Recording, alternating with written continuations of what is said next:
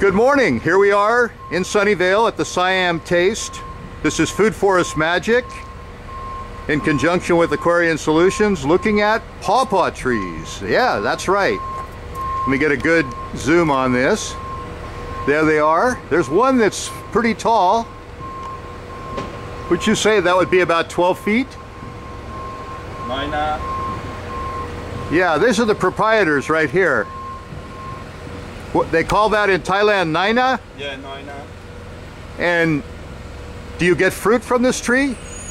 Not yet now. Later. In July or when? Next year. Next year? Yeah. Summertime? Yeah. Excellent. I see you grow lots of things. Very sustainable. You have lemons? Yes. What do you do with this pawpaw, the Naina? What do you do with the fruit?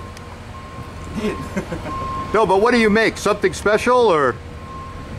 No, that's what eat. Food. Yeah. But you don't put it in the restaurant food. It's for you. Yeah, it's special.